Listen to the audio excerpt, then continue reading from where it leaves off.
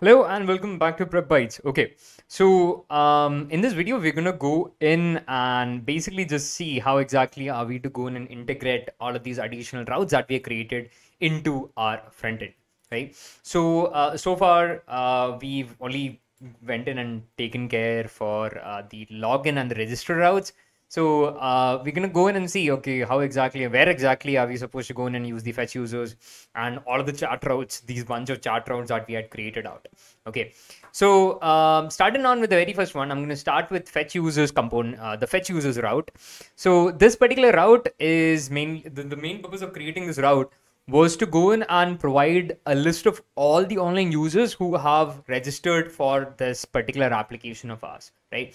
So if I directly just take you through to my front end over here, so this is my front end, which is the client, live chat client that we had created. And the thing here is I kind of want to go in and display all of the users, all of the online users within this component. Okay, so it's fairly simple. It's just going to show in a whole list altogether. And what it does is it goes in and the moment this component loads, okay, so the moment this particular users component loads, as you can see, I'm going in and making a get request onto this route that we had created, which was the fetch users route. And what this does is it goes in and just returns me the list of all the users that have currently registered within our application. Okay, so there's a bunch of, so let's say there are like 10 users who are already registered altogether. The list of all those 10 users, excluding yourself, will be shown up within this component. Okay, so this is the main use case of this particular route that we had created.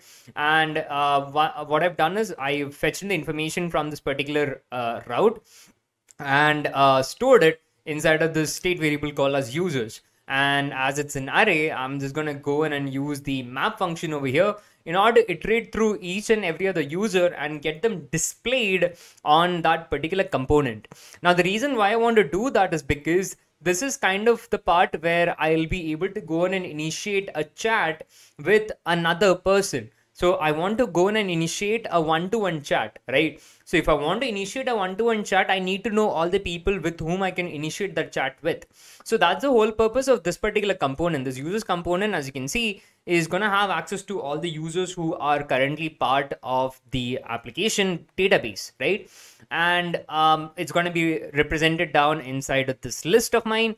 And by clicking on any of these links, any of these users, what I want to do is I want to go in and instantiate a new chat with that person, right? And if you recall, we already have created one such route that can help us to do so, which is nothing but this access chat route, as you can see. So what this access chat route is going to help me to do is that it will go in and help me to create that one-to-one chat with that particular person.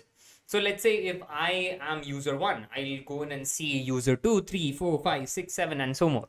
So by clicking on any of those particular user, I want to go in and create or instantiate a new chat with that person, right? So we already created this particular route for that purpose, and that's what I have managed to go in and do here.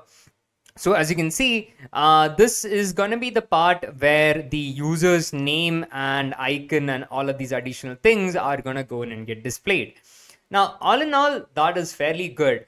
But now the thing over here is if you look into this particular div, so I've used frame motion over here. That's why it's written as motion to div, but it's just another normal div, but imported from another library. So one of the things you'll notice is on click of this particular div that I have, which will be the list of all of the users, I'll be able to go in and make a post request to this particular route of mine. And this is the same exact route that we had created up in our backend so as to go in and access up a new chat. Okay, so as you can see, it's a post request over here, and that's the same exact thing that I'm doing. And I'm passing in the user ID so that I can go in and create a new chat with that person. So this is kind of going to be responsible to instantiate that one-to-one chat with another user.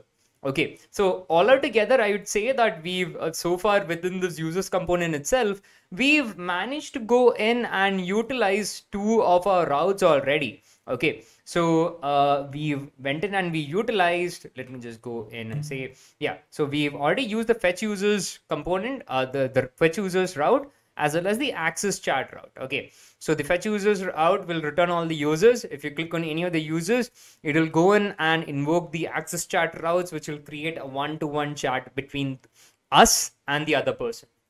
Okay, now once that is done, what do I want to do? I want to be able to go in and see all the previous chats that I have been a part of. Okay, and that's what this fetch chats route is there for. What this route is going to be helping us to do is to fetch all the chats of the current user. Okay, so if I'm the current user, I need to go in and get all of the chats that I have been a part of. Be it one-to-one chats or be it group chats, I want to go in and get access to all of them. And the thing over here is I will be requiring all of this information to be displayed out within my sidebar, because my sidebar is what will help me to go in and access any of these chats that I've been a part of, right? So in order to go in and show you the same, I'm just going to go in and search for my sidebar component, which I hopefully guess is over here.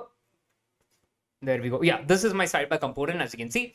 And within the sidebar component, you would be able to go and notice there is a use effect going on over here.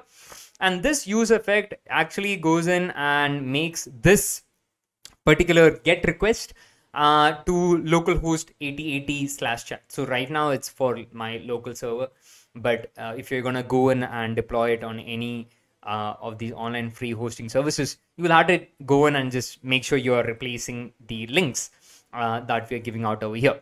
Okay, so this over here, this localhost 8080/chat, now get request to the chat route, okay, is gonna go in and trigger our fetch chats controller.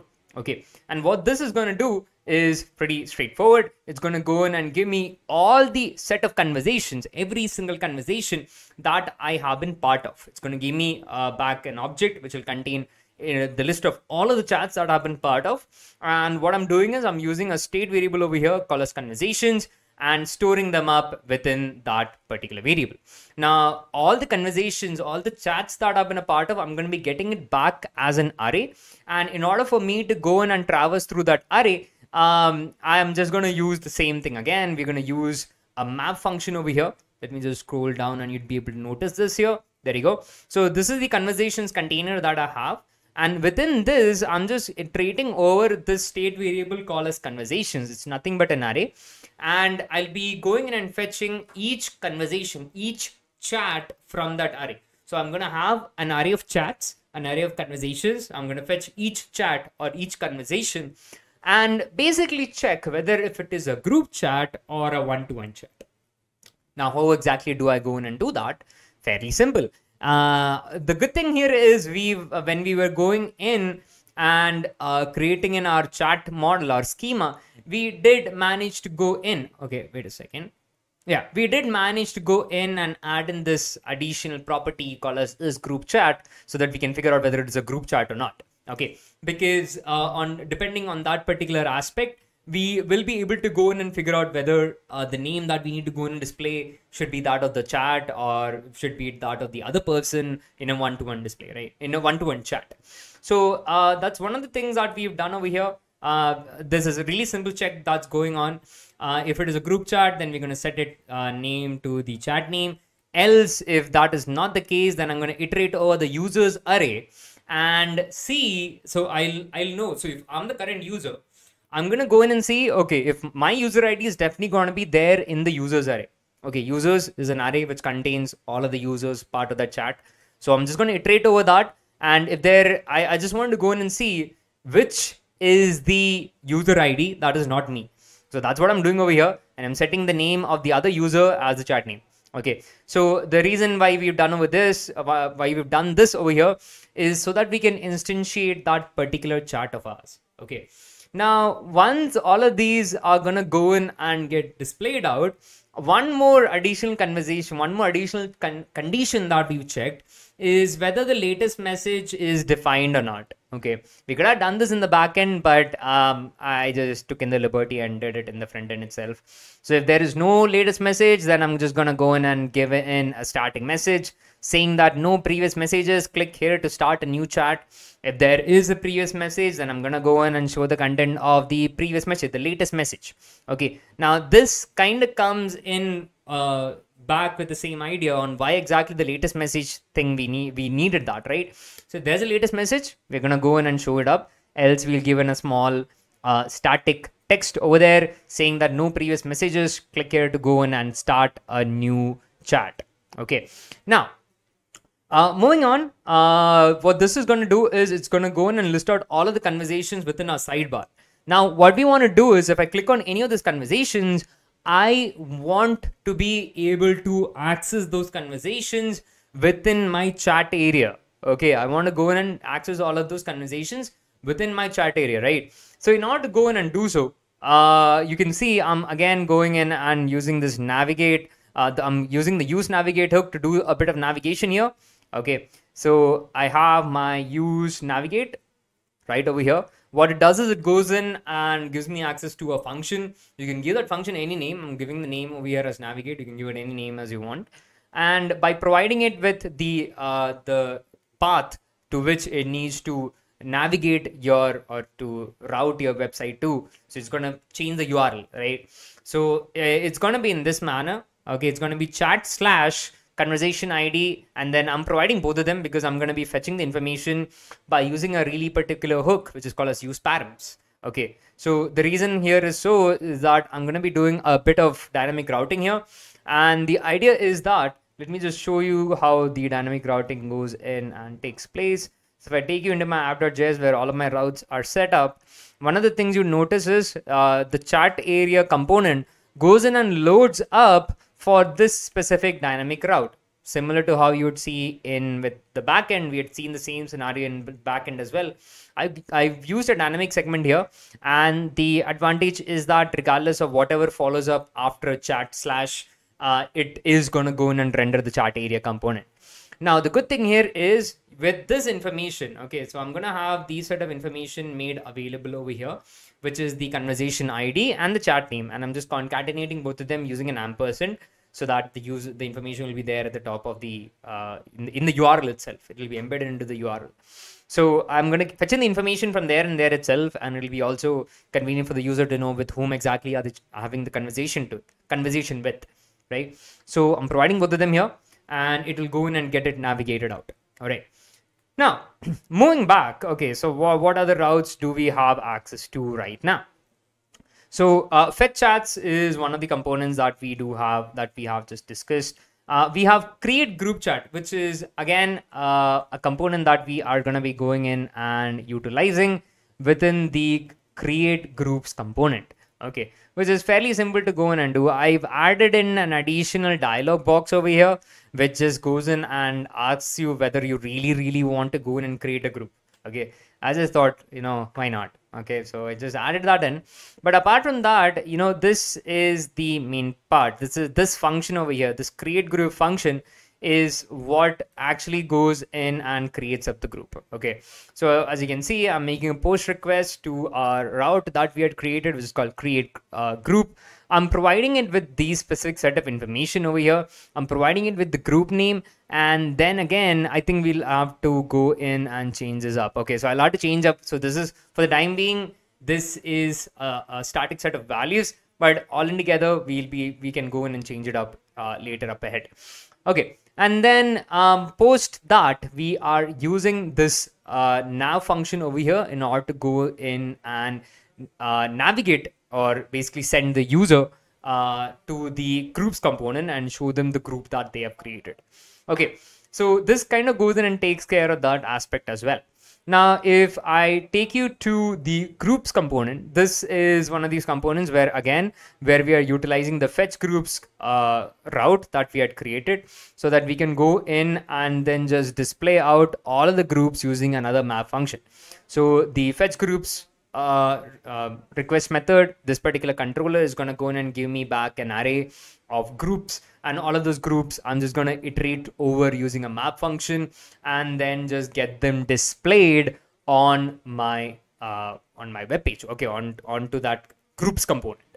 Now, once this is done, you can click on any of those groups. Now, one other thing that we are gonna be doing in here is that by clicking on any of these groups, we are gonna invoke the add self to group component route that we had created. So I'm gonna display all of the groups over here. Sure, I'm gonna get all the information by using the fetch groups controller. But if I click on any of the groups, I want to get added to that group. So if you're already part of the group, no issues whatsoever. But if you want to go in and get if you're not part of the group and you want to get yourself added, you can click on it and you will get created. You will get added into that group, all courtesy of this newly created route that we've just created. Okay. Now, once this is done, we'll be able to go in and we would have we can go in and have one additional route which is remaining, which is the group exit route, which is something we'll be going in and integrating into our chat area component. Okay, so that's something we are gonna go in and discuss up in the next video. But all in together, these are kind of the main functionalities that these chat routes that we created are gonna provide us with. Okay, so we've seen how. So these are the routes that we already seen how exactly we're going to be integrating them. So access chats is all good to go. Fetch chats, not to go in and fetch all the chats of the current user. Fetch groups, because we want to go in and display all the groups that the person can join to. Create group chat, you can create and add self to group. Okay, so the other set of routes or controllers that we created, these will come in handy when we're going to go in and play around with our chat area container. Okay, so that's kind of the place where all the messages need to be fetched, all the messages need to be sent, as well as giving the functionality so that the person can go in and exit from the group as well. Okay, he's not exactly he's gonna exit from the group. The group will not go in and get deleted, he'll just exit. The person will just go in and get exited from the group. Okay, so that and all is, I'll say, the main integration that we're going to be doing that we have done with these specific set of routes.